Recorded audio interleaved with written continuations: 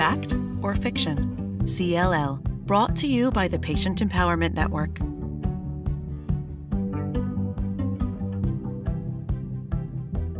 Dr. Rogers, let's just get a brief overview of CLL and how it progresses. So I'm sure everyone already knows that chronic lymphocytic leukemia is a chronic blood cancer of a cell called a B lymphocyte. And with the frequency that people are getting blood tests these days in the United States, the most common way that I see people diagnosed with this at this time is actually just having an increased white blood cell count when they went to get routine blood counts.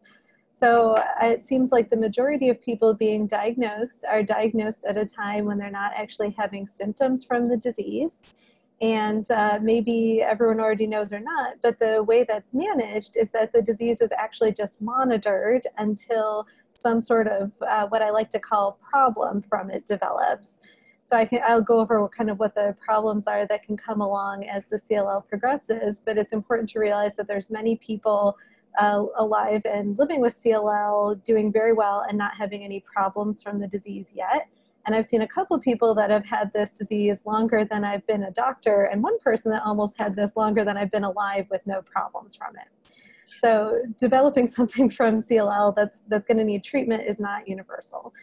So as for the majority of people, though, CLL over its natural history will go on to progress to cause what I like to refer to as problems from it.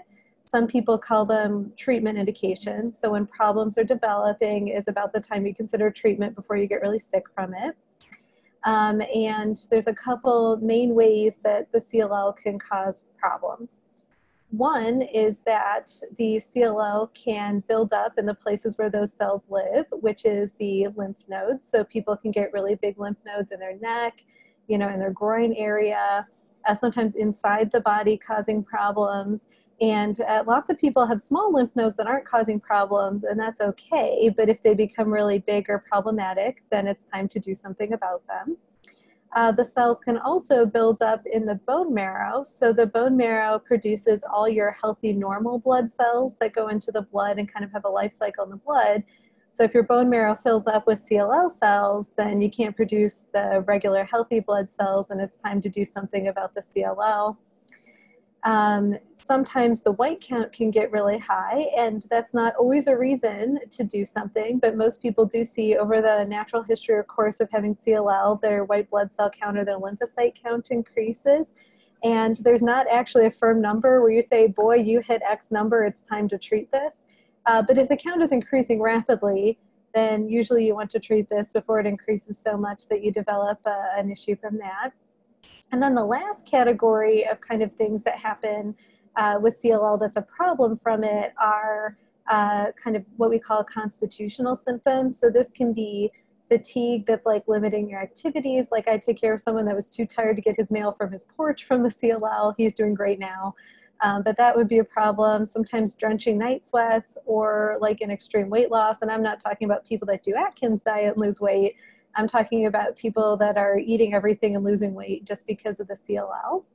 And the kind of reason this happens is that CLL is a cancer of B lymphocytes, which are immune system cells. So they can release some of the same chemical mediators that your immune system releases for infection, and that's what causes some of those symptoms.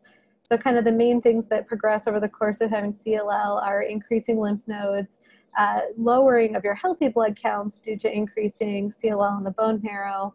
The white count can go up rapidly, or people can develop really problematic kind of constitutional symptoms from it.